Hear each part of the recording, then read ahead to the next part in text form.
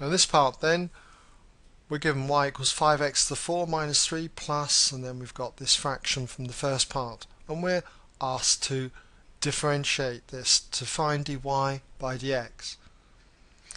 Well, before we can start, it's this term that needs to be changed. And from the very first part of the question, we know that we could change that to plus 2x to the power 3 over 2 minus just simply x.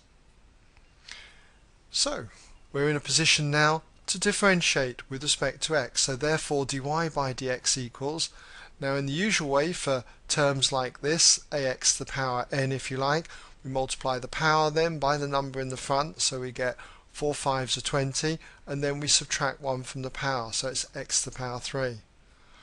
When you differentiate constants, they disappear, they end up being 0, so I won't bother writing that down.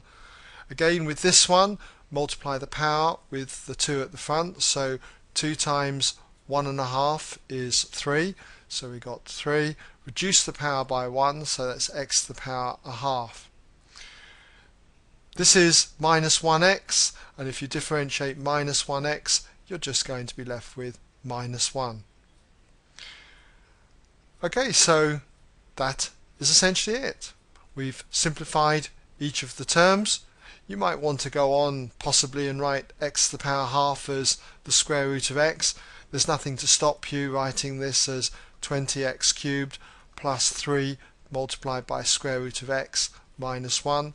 But essentially, they're quite happy to accept this answer. Alright, well, that brings us then to the end of this question.